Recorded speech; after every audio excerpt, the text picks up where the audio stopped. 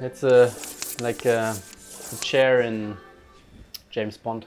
Yes, Like. yeah. Well, dude, it's fucking super nice to meet you, Yeah, Flo. nice to meet you, man. Yeah, Thanks for having me. so are you from Stuttgart originally? No, I'm actually from Berlin. You from Berlin? Yeah. Oh wow. Where about? Like up in the north, Pankow. Yeah, It's, well, we know Pankow. you know yeah. the song? Yeah. Is there a Pankow song? Yeah. What is it called? Der Sonderzug nach Pankow. Okay, can you know? sing it? Or? No, better.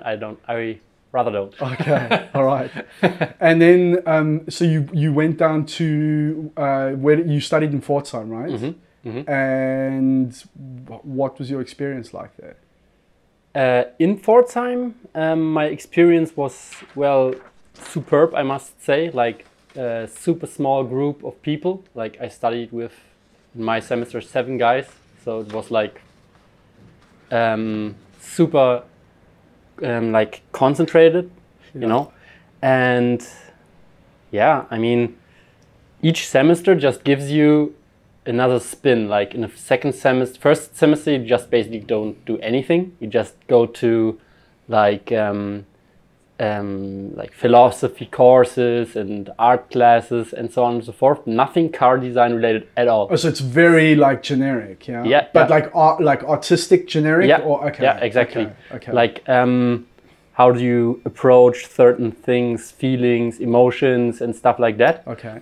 Also like classic art classes, and like when you come there you think, I'm gonna do car design right away, but you don't. They don't want you. They want to somehow even the ground before they can then teach you the stuff. Okay. I mean, nevertheless, in the first semester we had our evening sessions of sketching all together. Like that's what everyone was waiting for, basically. Like usually you're the only one who's doing this stuff, you know, and then all of a sudden you're in a group of the like-minded guys. Yes. And that's just very, very empowering. Like, and then second semester starts and it's like one project each week. So just sketching, like filling walls with sketches. Third semester is learning Alias, which is super helpful in the end, as you might know. Yeah. And what was the Alias support like, or the teaching? Was it good? Yeah. Lutz Fügner. He's like one of the heads of Pforzheim next to James Kelly, and yeah, he's a real genius in teaching Alias. I must say. Okay. Like after the semester, you're down with Alias basically. Okay. Then you do a clay model. Yeah. Like all the process, like taking the shapes into negative and then putting it back to positive again, like laminating and all that kind of stuff. Oh, like so GRP molding. Yeah, like really dirty process. Cool. And yeah, you just sleep in the workshop. Fifth semester, at the same time sleeping in the workshop, you are stressing about getting an internship for the 5th semester, because then when you should get one. So yeah. So a semester is how long? 6 months? 6 months, exactly. Okay, so first semester you're talking about the 3rd year, or 5th semester is starting of 3rd year. Starting basically. of 3rd year. Okay. Yeah. And you start applying when? In mid of, well, some guys did it after 3rd semester, and then already took off the 4th semester. Yeah. So they changed the semesters basically. But usually the way it's done, it's during your 4th semester, you send out your portfolio, and with like 3 or 4 projects, like, or now maybe 7 weekly projects, just sketch based, and 1 alias model. That's it. Wow. You know, and then maybe some personal art stuff or whatever. However you try to stick out of the crowd, basically. Is this, sorry to interrupt, is this on the bachelor program? Or, yes, okay. Yes, all bachelor, all bachelor. Yeah, master's very different. Okay. They know you already know car design, and you had the background study already, so yeah, basically it's a completely different story. Yeah. Well, 5th semester, it's like it's super intense. Some people getting an internship, and you're sitting there like, no answers yet, and shit, am I not good enough or whatever? Then first time with the self-doubts come, you know, and then you get an internship and you're like, oh, okay, good. That's amazing. That's an amazing feeling, yeah. Yeah. Same with the receiving the letter of application, is it called? Acceptance? Acceptance, okay. yeah, for Pforzheim. Like, dude, that feeling, like, I still remember it. Like, I had the envelope in my hand, and I didn't know what I could expect. First time I got rejected, so I was even more nervous on the second approach. So, whew, yeah, still gets me heat up. Can you tell me a bit about like what you did to pass the interview process the second time? So, actually, let's say in that sense, I'm a bit of a copycat because one of my best friends, or still my best friends, he did like, I think, alias modeling or no, poly modeling back in 2005 or something. 3ds Max was brand new at that time, I think. And then he's from Russia, and then there was a design contest for Lada. So he participated in creating a body kit for the Lada Niva. Oh, wow. And for that, he was able to model before he was able to sketch. And so he thought, okay, what am I gonna model actually? Then he started to sketch. And he thought, man, that's fun. That's fun actually. Not model what everyone else did before. Model your own stuff basically. And that's how he got started. And I thought like, whoa, that's fucking cool. And he looked up Pforzheim University, and I just jumped on the train. He and his brother, Semenov twins, maybe you know them. Oh, Alexei, yeah. Okay. Yeah, and Pete. I've never met his brother. I was with Okay. Alexei he was interning at Volvo when I was there. Yeah. Cool. Yeah. Cool. Yeah. So yeah, those two, Pete was the igniter basically, and Alexei and we just followed along. I mean, yeah, he said that they pushed each other like Yeah, fuck, yeah, and then he would be like, they wouldn't even be in the same place, but he would see that his brother had posted stuff online, and he's like, fuck, I need to raise my game, and I need to do it again and again. That's basically what happens also in Pforzheim. Like, you push each other. Okay. Like, the one guy is always raising the bar, and then you try to keep up, but it's a healthy competition. Yes. Not like in some design studios. It's a really healthy competition. Like, you criticize each other, but in a good way. Yes. Yeah. So. And how many people are in like in one semester, for example? In my semester there were 7 people. Okay. Others like 8 to 12 maybe tops. Okay, that's the most. Okay. Yeah. And then so you did a couple of internships, and then after that you got your first job. Yeah. Well, I did McLaren first in Woking. Yes. Which I really enjoyed. And Woking, like, or because I lived in Woking for a while as well. I didn't enjoy Woking. Woking's a shithole. Yeah. Exactly. No, but the place there and the people, the studio just looks amazing. Insane, dude. Yeah, it's just, I mean, for me, the studio can look whatever it wants, but the people, it's what matters basically. And it was just really cool. I really enjoyed my time there. And after this, I went to Wolfsburg, Volkswagen. Yeah. So it was like, well, I don't want to say hell and heaven, but complete different. Polar opposites. Like, yeah, exactly. Thank you. And well, I just from there on, I knew that what kind of studio I prefer basically, yes. And what kind of car. I mean, I'm a petrol head, so sporty cars appeal more to me, of course. And in your portfolio, did you only have like a bunch of sports cars? Whew, that's a good question. I think there are some like sedans and hatchbacks and stuff like that, but you know, they always tend to look like sports cars in the end. Okay. On the sketches. Sure. So as long as you don't build a model of them, they all look like sports cars. Okay, yeah, of course. Or at least one over a package, yeah. Yeah. Yeah, well, the reason why I ask is that When I studied, the lecturers kind of encouraged us to have like a variety of stuff. Yeah. And that, I think I was having this discussion with another guy a couple of episodes back, and we kind of went backwards and forwards on like what is the correct approach to take.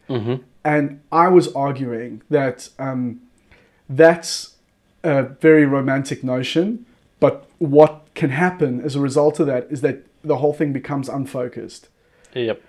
If unless you nail every single thing, you know, because you look at it and you go, okay, this is okay, that's not so great. And then at the end, it's like, what is this guy actually really into? What is he good at? That's the big thing. And I don't know. It's a tricky thing, because I also, another friend of mine also subscribes to the notion of, if you want to be the guy doing sports cars, have a portfolio full of that. Yeah, I agree. I mean, if you're into something, you're gonna do a better job. Okay. That's it. Like, you can force me to do a bus or something, and I will maybe try and end up with something. But there are some guys who like to do buses and trucks. That's just the way it is. They always like these kind of vehicles, so they spend a lot of time thinking about them, how to improve them, what could work, what doesn't work, what makes sense, what doesn't. So the end result will be more thought through and better in the end. Like, you see if the design is well thought through. You see that. Like, if it's just for styling reasons, you feel that it's not on purpose. You know what I mean? Yeah. And was it exteriors that you wanted to do? Well, yeah, that's the kind of sad story turn, basically. Like, after graduating, I went to Form 3. Like, what is that? It's a design studio close to Porsche. Okay. And, are they like a supplier to Yes, Porsche? exactly. Okay. Exactly. So I started working there, and I initially did a project there for Porsche with about a sports seat, super sporty seat, like as sporty as it can get. But still, like, personally, I was doodling, like, in my notebook at school, like before school, I was doodling cars and not seats or something like that, you know. So yeah, I kind of went down that road then. And maybe that's why I, for now, left the path of being a car designer full time. Maybe, I don't know. But yeah, you never know. Like. And then, so you were there for what, 3 years or something like that? Yeah, 3 years in Form 3, always like back and forth with working with Porsche. We did some projects with Smart. We did some exteriors also. My boss, he gave us a third scale model in clay to work on, which was really cool. I enjoyed it a lot. But yeah, Smart Brabus we did. We tried, like, now the one that came out, the electric one. Yes. It was supposed to be a Brabus, but they turned it into the electric one. So we worked on that partially, but yeah, not pointing any fingers on which corners were done by me or which were not. Okay. Yeah, I mean. And then you kind of painted yourself into interiors, right? Yeah, well, I mean, I don't suck at it, so I kind of enjoy the, like, let's say, Negroni style type of rendering, like really detailed pencil sketch, and then just blending in a bunch of colors and shades. I really enjoy that process somehow, and doesn't apply to exterior. Okay. But I kind of got into that, and I'm not bad at it, so. And but do you feel that did it feel like a failure to you? Because some guys feel that, like, if I end up doing interiors, that it's a failure. But I've very, like, pleasantly been surprised by the fact that I've met quite a few interior designers that were like, I don't want anything to do with exterior design. I want to be designing interiors. It's more appealing for me. There's more innovation. and there isn't this like kind of formula that sometimes can be followed repetitively in the exterior design. Yeah. Totally get what you mean.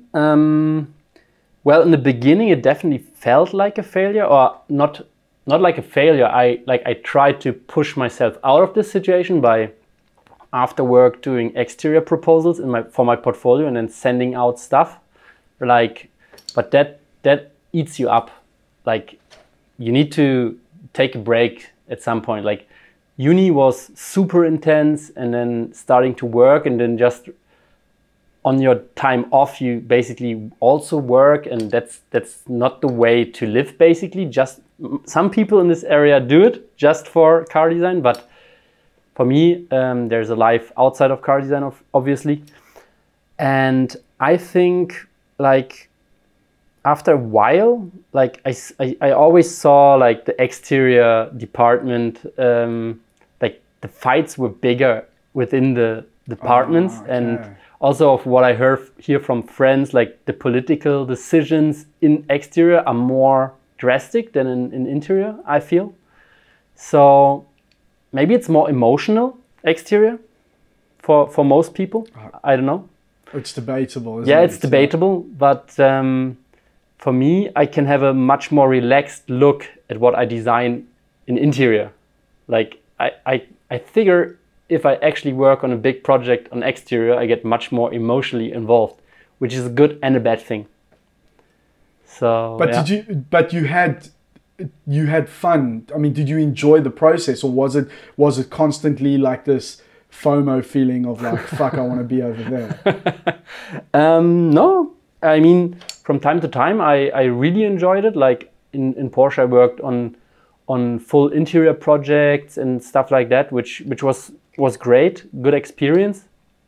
I mean, I definitely want to, if I go back to car design, I will go back into exterior.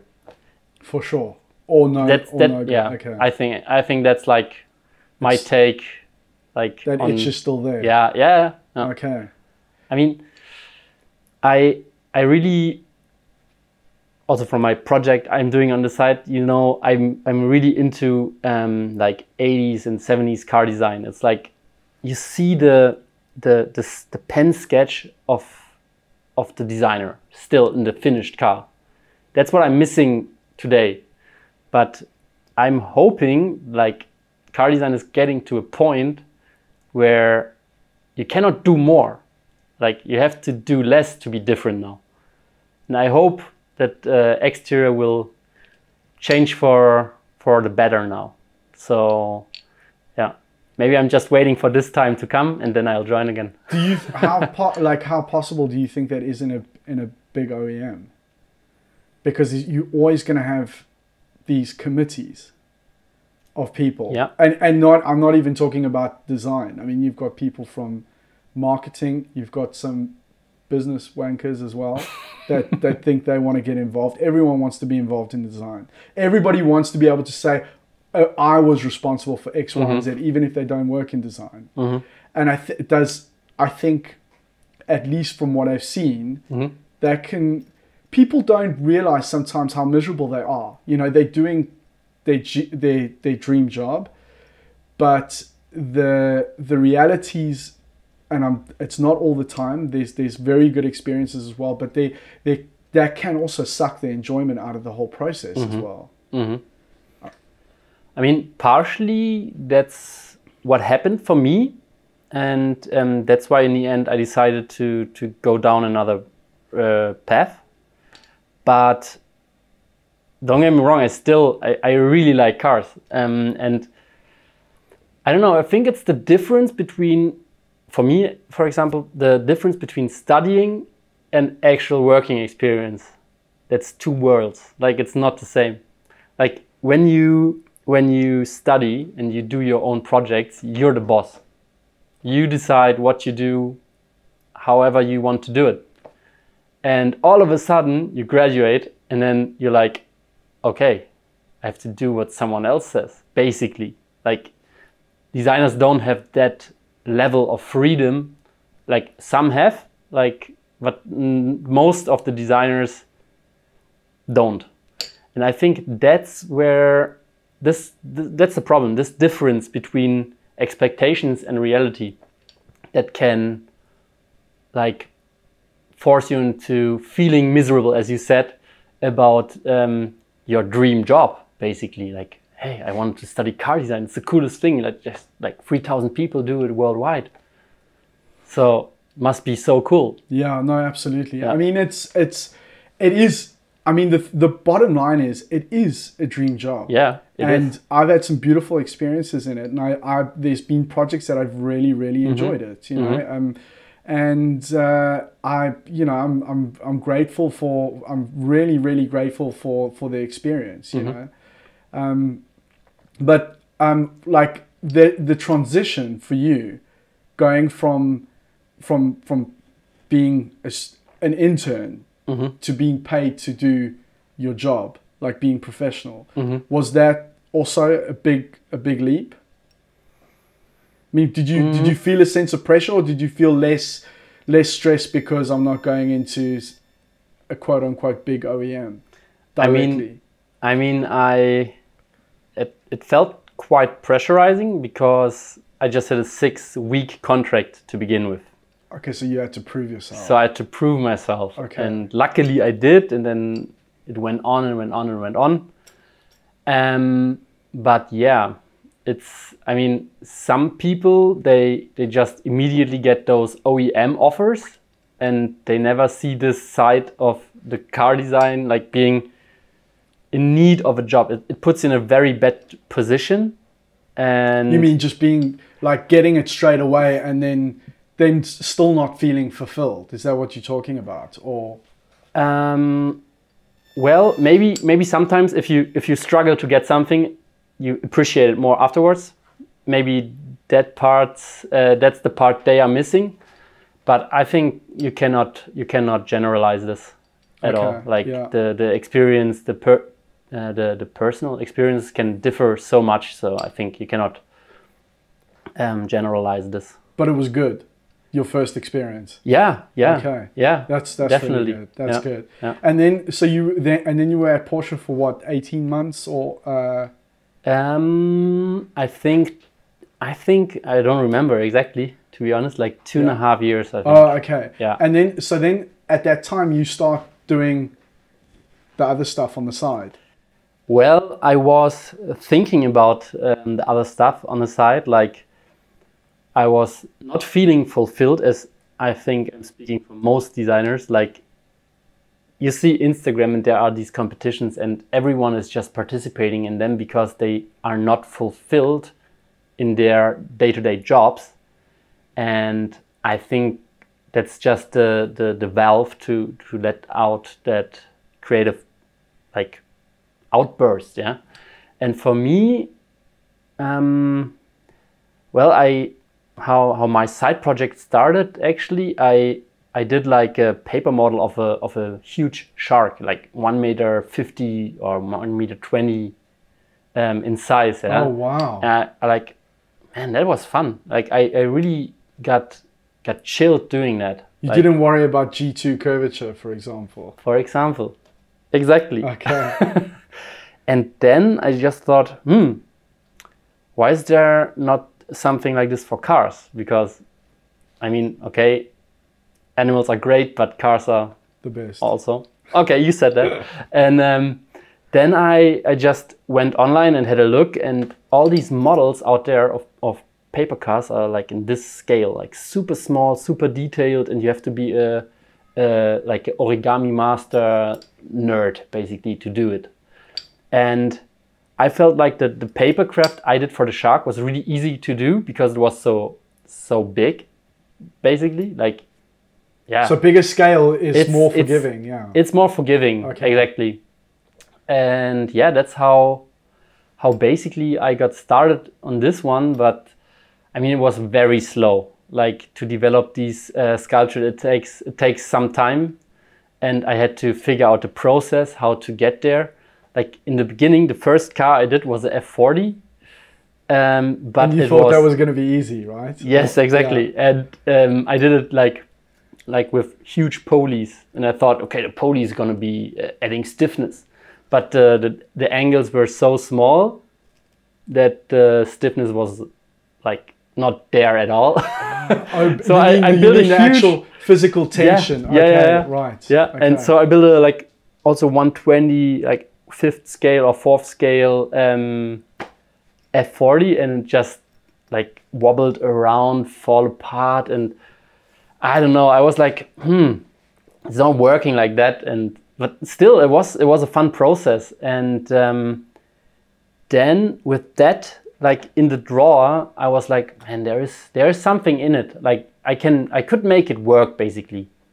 And then I just like really it was a decision within 2 weeks that I said like end of the year, okay, I have to renew my contract manually. Okay. So I said, yeah, I'm not gonna do it. So I told everyone like, okay, that's it for now. I enjoyed the stay. Thanks for having me, but I want to perceive another path now. Like I'm gonna try something. Because if I don't try, I never know if it would work or not. Like after work, you can either do your portfolio to get another job, a better job, whatever that means to you, or put another sketch on Instagram. Exactly, yeah, and yeah, I figured like I have to make a cut, and I did. So and that felt quite scary, but at the same time, yeah, like first 2 weeks I did nothing. Nothing. It was like, okay. And that was also important. Like somehow you need that break to make it obvious to you that okay, now things are gonna be different. And from there on, like things started changing slowly. Like I don't barely wake up to my alarm now. Like I wake up before. Like I want to do stuff, you know. Like somehow this kind of flame was there during the studies, but in the job it was from time to time it was there when it was a cool project and you really wanted to push. But if there's not a good project on, then you're like, again, you know. Wow. So yeah, I really miss that feeling, that intrinsic feeling of wanting to do something, you know, it's just.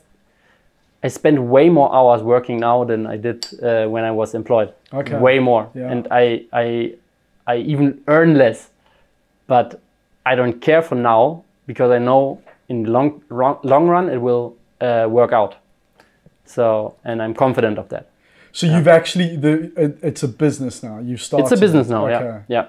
I'm freelancing on the side. Mm-hmm. But really just 2 days a week or something. Is that for another supplier, or is how does that work? So it's in the beginning I was doing like some how to say words missing, not collaboration. Collaboration? No, not collaboration. Like if someone asks you to do to make a piece of art. Commissions. Thank you. So there was like art commissions. Yeah, there was a commission for Messe Stuttgart. Yes. As you know, the EAA. Yeah. Wanted to change location because the Frankfurt is apparently not good enough anymore, or for whatever reason. Mm-hmm. It's not attracting it much people, and all fairs in Germany applied to get the International Automobile Salon. Okay. So I was asked to do like a huge paper model of the city of Stuttgart, or the fair of Stuttgart, like a pop-up card. Yeah. You know, I don't know if you checked on Instagram, I have those cards which you can open up and then some 3D shape starts to happening when you fold it. I've seen one or two, yes. I don't know if it's the same one that we're thinking about, but I have seen a couple, yes. And at some point, for example, some company, some marketing company who did the pitch for Messe Stuttgart hit me up, and I had to do this massive 3D pop-up card for the fair of Stuttgart. So it was like, okay, And they just contacted you out the blue. Yeah, because they're located in Ludwigsburg and I was located in Stuttgart, and said, they need someone right now, and they saw that I can do this kind of stuff, and I said, well, in this complexity, I don't know, but I can try. I'll push hard, and that was like my first job that I got because of these sculptures. Okay, so they saw the stuff online. Yeah, yeah, right. exactly. Okay. So and just where, on Instagram or on Instagram? Your... Yeah. Okay, wow. On Instagram. Okay. Yeah.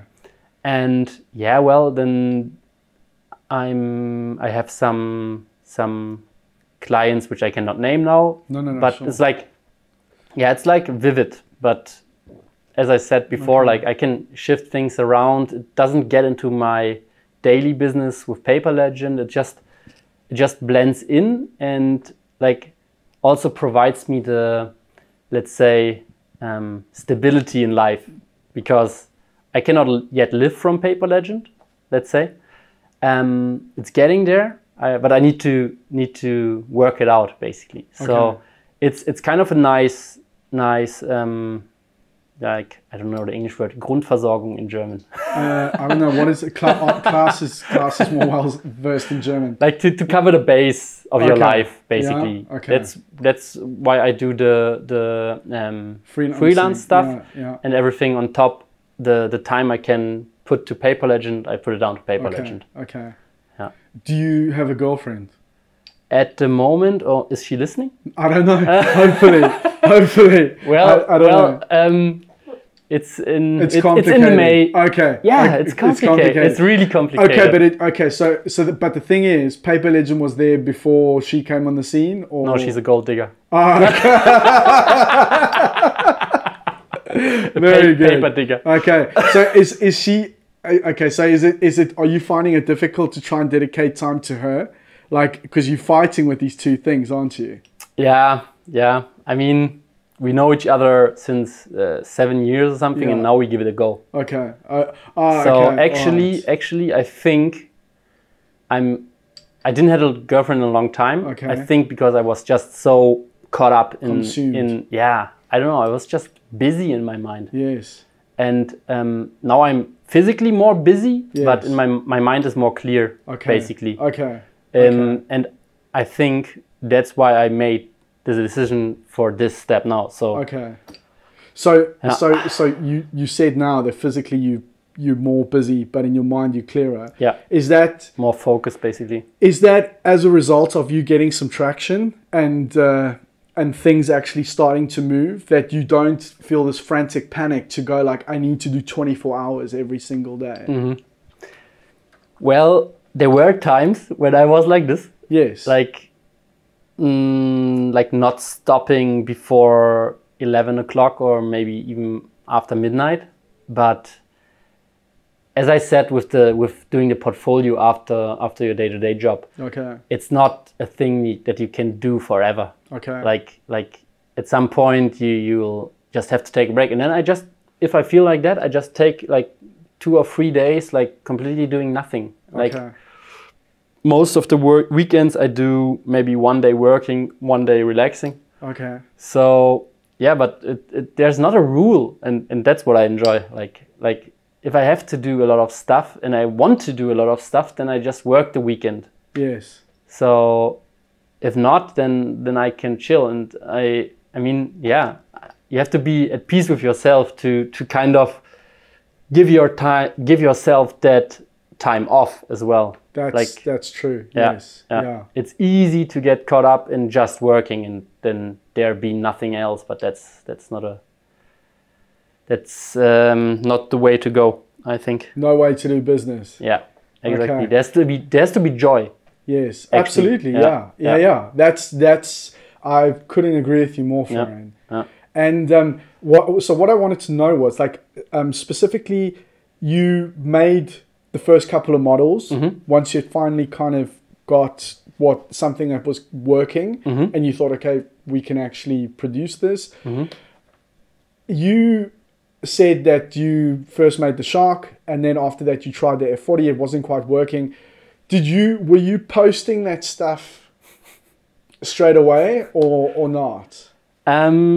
Well, that's kind of an interesting question because like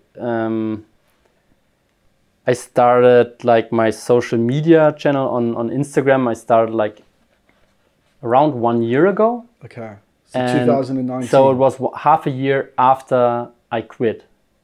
So before that, I didn't show anything. No. Like, yeah, I mean, you have to feel comfortable with what you show. Like now to some followers, I even showed my first model, which is really shitty, but I still shared with them because they were like in a 1 hour live stream on Instagram or something, you know. No one will ever see that, just my dearest fans, basically, you know. Yeah. And for them to share this kind of stuff is cool.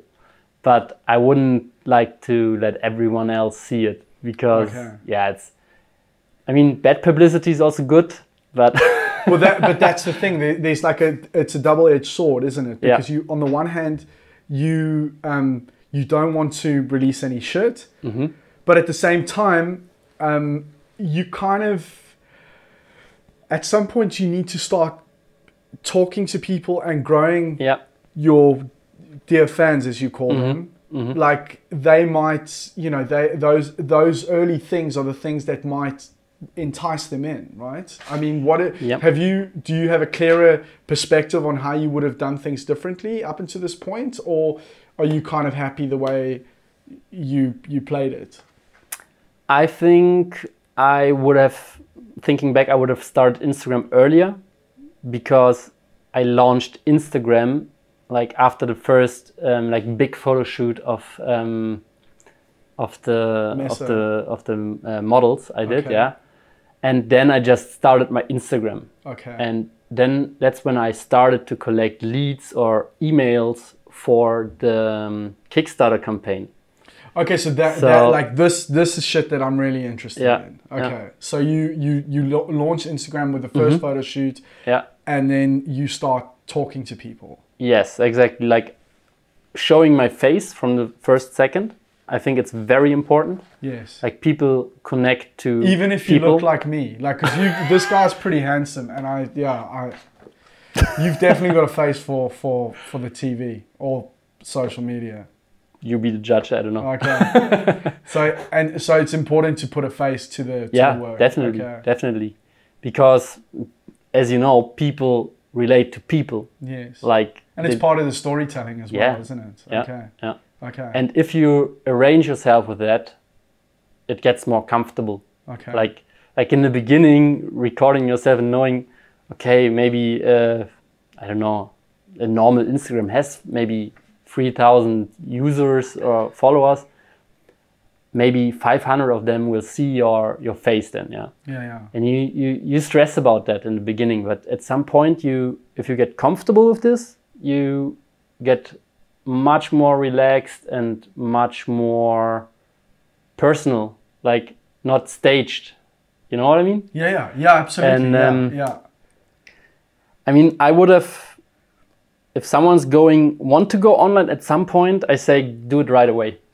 Okay. The earlier the better. Even if it's not practice perfect, is king. Yeah? Okay. Yeah. Don't let perfection get in the way of productivity. Exactly. Much respect. Awesome. Yeah. Okay. And then so you started a Kickstarter campaign, right? Yes. Okay. So what, like, I guess it's all public anyway. What in your mind did you need to raise to get this thing off the ground?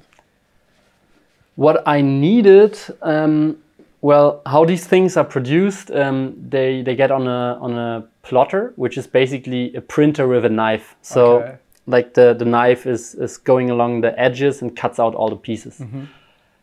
There are plotters, like the one that I needed was like 12,000 euros or something. So that's not something you just pay out of the pocket like that. No.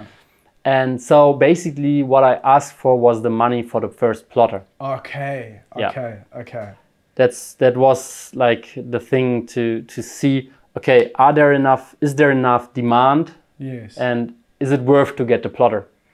Were you not tempted to add on an extra 90 or 100 grand to get a 911? That'll come later. Okay, all right. That's a very mature approach to have for him. So you did the Kickstarter campaign and it was a success. No. No. It failed miserably. Okay. Yeah.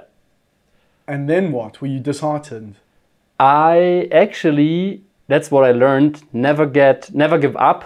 Just if you give up, you lost. But if you try again, then you're still in the game. Sure. So I asked for, in the end, $15,000, Yeah. I think. And I think like 4,500 were raised or something. And yeah, I just collected like 150 like emails to send out the stuff for my Kickstarter campaign too. And that was just not enough. And that's because I just did 1 month of Instagram. Like there was not enough, let's say, buying pressure. Yeah. So you needed more momentum. Yeah. Yes, exactly. Like that's like Kickstarter is also, it's not a magic weapon that you just put your project and you're gonna get rich. It's basically a marketing tool. Like it's a platform, and if, for example, 50% gets funded in the first day, then Kickstarter is taking this and putting it on all their channels and newsletters. So that gives it a boost, right? Yes, okay. and like self-propelled basically. Okay. I didn't know that before. So how did you find that out? Like reviewing afterwards what happened, why did it fail? Okay. And like all the sales came from my followers. Yeah. But not a single sale came from Kickstarter. And that's because in the first day it was funded like 20% or maybe 15%. Yeah. And the first day I was like super confident, like, whoa, one day, 2,000 euro. Yeah, I'll just I'm need to king. wait another week. Yeah, yeah, just yeah. another week and I'm done. Yeah, yeah. Great. But then it just dropped. Okay. And not much happened then. Yeah, well, and I don't know how different things would have gone if I just set like 5,000 as a target. Maybe then the half would be raised and then Kickstarter would push it and more people would see it and it would self-propel to the 15,000 or even overshoot it. I don't know. That's also a possibility. Possible, right? possible. So tell me something. In this instance, when if you've got a target for what you say $15,000 and you only raise 4, what happens if you don't reach your target? Does do you still get connected to those people and they still have like a first option to buy when it gets produced, or how does that work? And do you get the money? That's the most important thing. That's in my savings account for the 9/11. Okay, all right. No. The money, if it's not funded, the money goes back to the guys who did the purchases. So if you don't reach the target, that's... Yep. Okay. That's why Kickstarter is such a big thing. Like the people can actually invest in something without having a risk. I mean, if it's not funded, they get the money back immediately. Okay. If it gets funded and the people cannot produce the stuff or not hold their promises, then they get their money back. No. Oh fuck. Okay. Like, you know the coolest cooler? The coolest cooler. There was a huge Kickstarter campaign, funded 17 million for a drink cooler, and it had like loads of gadgets inside and whatever, and it was so hyped. Like the people loved it. Like there was I think like a blender, and there was like, I don't know, this thing had everything. Did it have the cure for coronavirus? Yes, it was the coolest cooler. Awesome. Yeah. Okay. No, I don't know that. I'm not an expert in that field. Okay. But the thing is, the guy produced like the first batch of coolers, which was massive because he knows, 17 million, maybe 300 each cooler. So you can do the math. I can't. I can't. Okay. Klaus is fucking smart. Klaus, what is that? 300? A lot. Okay. So maybe 200,000 units, let's say. Okay. And he fucked up the mold, and the first charge was completely fucked. So he couldn't use any of that, and then he burned all the money, like most of it, and he couldn't afford. He didn't even buy 911 with that. That's fucking stupid. Jesus. And also, like everything happens for a reason, I think, and I now realize that the plotter I got afterwards, which is the same one I wanted to get before, another story how I got that plotter, but I realized now that I could have never hold my promise on delivering the 250 sculptures that I would have to ship out until Christmas. No way. Wouldn't be possible. And that Physically not possible, fucked because the whole thing up. Yeah, Right? that would fuck my credibility. Yeah. And the company's credibility, and yeah. Wow. So in the end, I can be glad. How long does it take to cut one of your sculptures out? So I would say each individual sculpture sits around 1.5 and 2 hours on the plotter. Okay. And you can, if you would cut that yourself, yes, with your nail scissors, yes, it would take you, I'd say, 5 more times. Okay. 5 is much time. Okay. No, that sounds wrong. Five. Thank you. 5 times as much. Yeah. Thanks. Okay. That's the all stuff. right. And then so you get a flat card. Yeah. And then it's cut out. Yeah. And you just start folding. Yes, exactly. Wow. And gluing. And gluing. Yeah. And is there a specific? Do you need like a special glue? I provide that. Like I looked for. I went to all kinds of different glue, and I found one that you can just buy in a big bottle.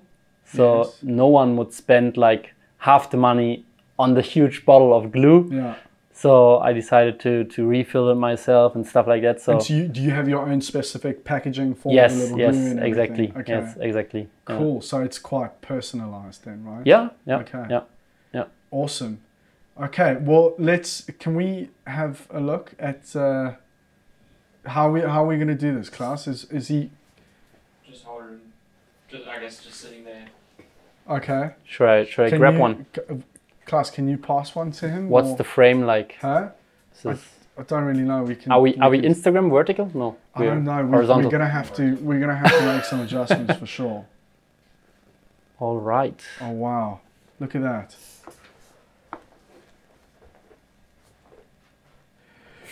So this one is this the latest one that you've done? No, actually, this is one of the earliest. Because I'm always experimenting, and this specific one is with a dear friend of mine, Ivan. He's running an Instagram. It's called Sell Porsche to Buy Porsche, and he's doing, like, as you can see, really cool sketches, stuff, really punchy sketches. And we just when he does this stuff, does it just like bang bang bang? Is he like a plotter, or does he spend ages on underlays and stuff like that? Or no, I think you also don't have to give his secrets away as well. We let him say it if you want. But very cool shit. I love it. Yeah. No, he's quite. He's Russian, and Russians are just gifted with colors. Yeah. What the fuck is up with that? I don't know. Every Russian is insanely good with colors. Yeah. Yeah. And yeah, he's just. I think he's just throwing them out like it's nothing. Okay. I know he's doing it a lot, so he got very good at this.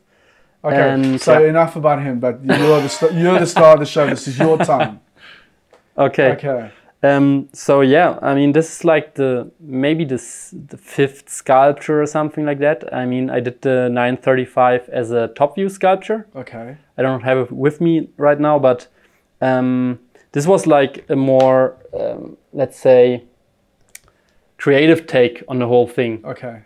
Like this whole metal paper looks cool, but can get boring after time, especially. So did you start with metal paper? Yeah. Oh, okay. Okay. Yeah. I mean, yeah, I started using just matte paper, which was not working well because it missed something. And then as soon as you get metal paper, it adds this reflectivity and just has more play to it. So there is a purpose for color materials, right? Yeah. No, nice question. What are you suggesting? I'm not suggesting anything. Nothing. Yeah. Okay. No, definitely. So that is just like thin. What is that? It's just card. There's nothing underneath it. Wow. I mean, it's basically hollow. and actually no, you cannot look in from any side. Okay. But you see the material thickness here, basically. Like Wow. this is, I think, 2 times the Okay. paper. Okay.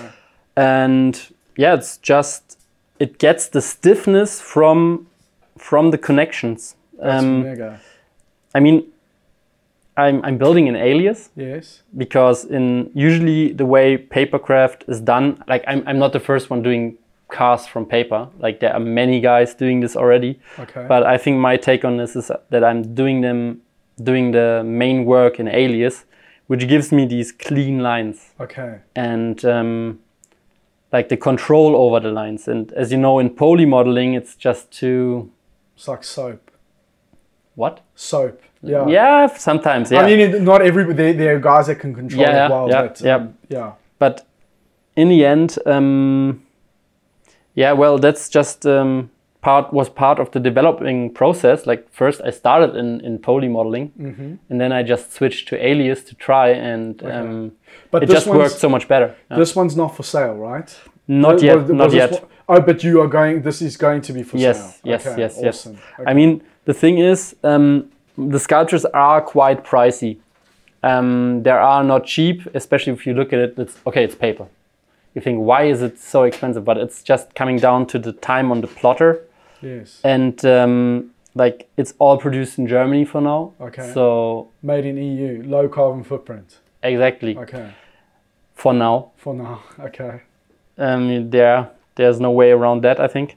And especially with this one, I have to pay Ivan a fair share. Sure. And then this would end up at somewhere around 150 euros maybe. So that one. Okay. Yeah.